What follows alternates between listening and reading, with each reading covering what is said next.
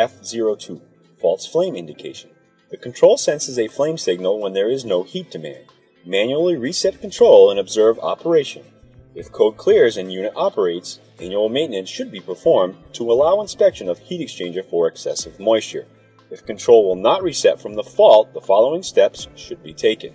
First, observe control board for corrosion. Replace control if excessive corrosion is found on circuit HT1. Assure cable connections connected on both components correctly. Verify igniter cable ground connections. Remove spark electrode assembly and observe refractory material. Assure material is not touching the probe. Replace igniter and cable assembly and test.